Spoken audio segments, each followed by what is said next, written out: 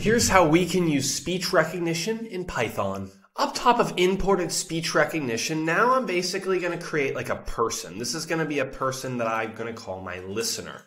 And I'm going to use the recognizer class to recognize what's spoken. Now that we have that, I can say with what? Well, with my microphone as my main source. I can just print off here like speak. I want to try to do something. I want to try to create audio. I'm going to take my listener and I would like to listen to my main source, which is the microphone. I'm going to give it a timeout, so after 5 seconds it stops. From this, I can try and create text, and I can take my listener, and we're going to use recognize, not Amazon, Google. Inside there, give it my audio that we recorded, and then simply put, I can print off. Here's like your spoken text, and we're just going to say text. Check your spelling error because I said test. Throw an exception block because we need that. I'll just say error, and that's really all we need. If you run your code, like and subscribe to this video, you can see it's